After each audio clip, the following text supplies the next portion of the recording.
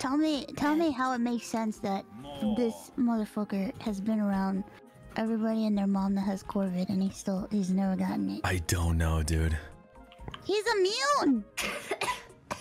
Yeah, and he came like here today He to record stuff. Yeah, he came to the COVID den, and he he literally said, "Oh yeah, I don't mind." Yeah, he just like shit. wore a mask. Yeah. He didn't even wear a mask. He did for most of the time. Yeah. Okay. Like when he got here, he wore a mask. We like wiped down everything with disinfectant, but shit, if he doesn't get COVID from that,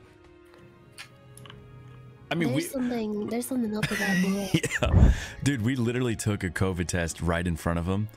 I know he messaged me and he told me. Bro. Like they're taking COVID tests in front of me. I'm like, what the fuck? Yeah, he was like, I was like, yeah, we haven't tested yet, but like we both feel like, you know, we're getting better. And I was like, we have one test left. And he was like, all right, like, why don't you take it? Like, let's do it. And we were like, all right, hell yeah. So we just took the test and both came up completely positive, like still highly contagious. He just like yeah, he just saw it and was like, okay, and just went did his business.